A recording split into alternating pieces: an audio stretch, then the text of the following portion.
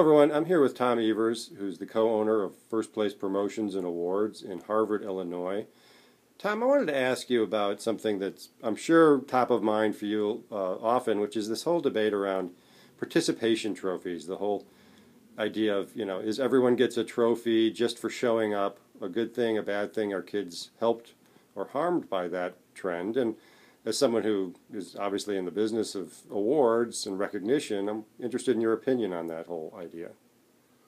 Well, I'm a big believer that at a certain age, it's a very positive thing to give a child. The younger kids who try something new, they learn teamwork, they learn social interaction, and they show up and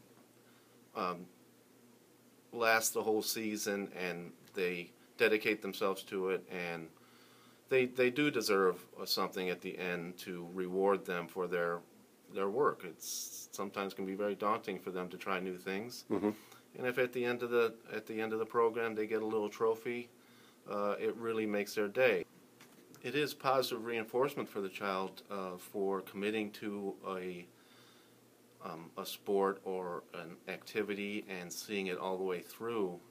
I don't think it's a good lesson to teach a child to, try this, and if you don't like it in a week, then just, that's it. You don't do anything. The child that sees it through and commits to it, and he should be rewarded with something.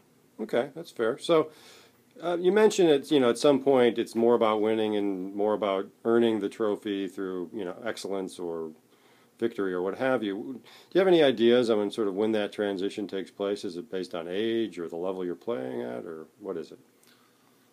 I believe it depends on the activity, but it really depends on the level of competitiveness. Are you going to win a championship? Do you keep standing? Again, it's really the age factor, I believe, and as the kids grow up and realize that it is a competitive sport or competitive environment, whether it's a sport or music or dancing or whatever, that you have to be the best to get something. Okay, so I just want to pan down here and just show some examples of what we're talking about. Now, what are we looking at here? Well, here's a little baseball one, a baseball mitt with a ball on it. These are all just little resin figures that is very common in our industry. A soccer one, and then this is more the traditional trophy type that people use for participation as well. And these are all, everyone on the team got them? These are all for younger athletes? Correct. Okay.